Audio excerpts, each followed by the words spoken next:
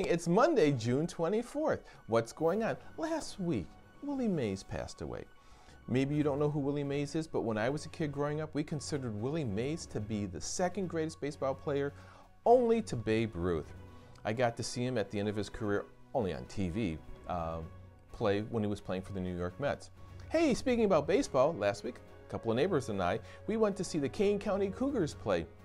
Highly competitive game. We got to see a 3-run home run. We got to see a grand slam.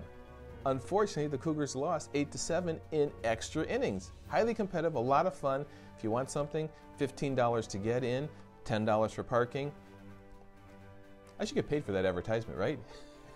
Anyway, hey, what about David Calhoun, the president and CEO of Boeing? He's on the hot seat right now, isn't he? But aren't we all on the hot seat with this weather? Anyway, let's get to today's topic.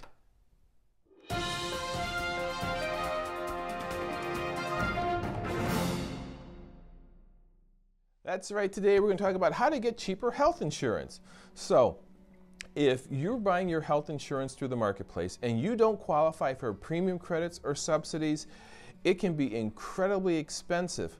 What do? Hey, let's take a look at an example here of what I'm talking about. I've got a family of 4 here. They have a $2,250 deductible. Co-insurance is $50-50 with an out-of-pocket per person of $94.50, and they're paying about $3,100 a month. Wow! That's a substantial chunk of change into anybody's budget, isn't it?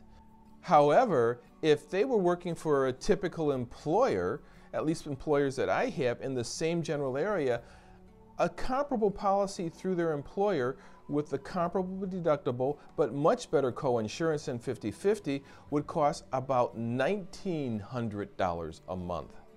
Wow, huge difference, isn't that? So one of the reasons that you're getting these differences is based upon rating. An individual policy rates each individual. A group policy can rate based on tiering. And tiering can be an employee single, an employee plus a spouse, 2 people, employee plus children without a spouse, and that's child or children, 1 or more children, and family, employee, spouse, and 1 or more children. So the family rate can be a lot cheaper through a group plan than buying it on your own. When you buy the insurance through the employer, most employers, from my experience, are picking up 75% the cost for the insurance for the employee, meaning employee, you're only paying about 25%. This is a rule of thumb. And most employers are picking up about 50% the cost for their dependents. So employees, you're paying 50% the cost. So this would be substantially reduced than if you had to go and buy insurance through the marketplace on your own. So this cost sharing from the employer business's concern is advantageous to the employer because they're not paying as much for the insurance, and it's advantageous to the employee because they're not paying as much as if they had to buy it on their own. And there's another thing that an employer can do. An employer can have what we call a IRS Section 125 POP, premium only plan. And this is where premiums can be deducted from the employee on a before tax basis. It reduces income, so it reduces some of the other expenses to the employer associated with payroll. Now, you know there's some very fine insurance companies out there. And one I introduced to you a few weeks ago, Optimal and Allstate Benefits, that have a different type of a program where they medically underwrite, they have a claims fund account, and for you employers out there, if you have these plans and your groups are healthy groups, you're paying less premiums than you would if you went to the traditional Affordable Care Act type policies offered by other carriers, not to be named here today, not to embarrass them.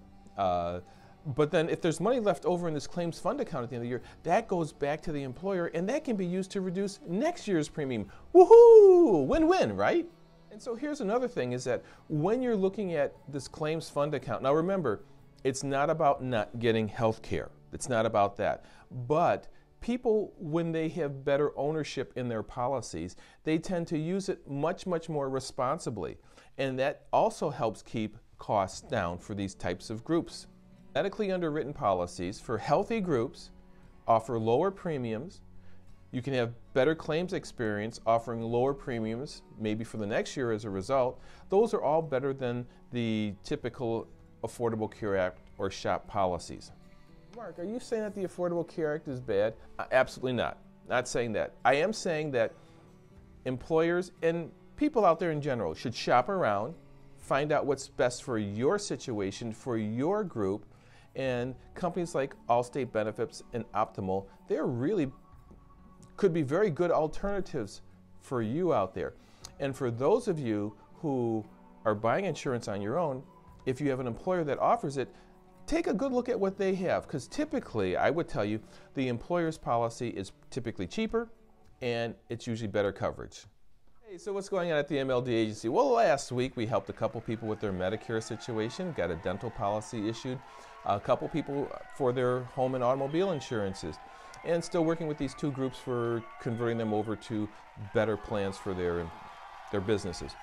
The other thing is, today, Monday, the certification for 2025 is available. So going to be working on that for probably the next couple of months, trying to get everything certified for 2025 so we can be right there taking care of your needs. In any case, whatever you need, we'll have your best interest at heart. Give us a call, bottom of the screen.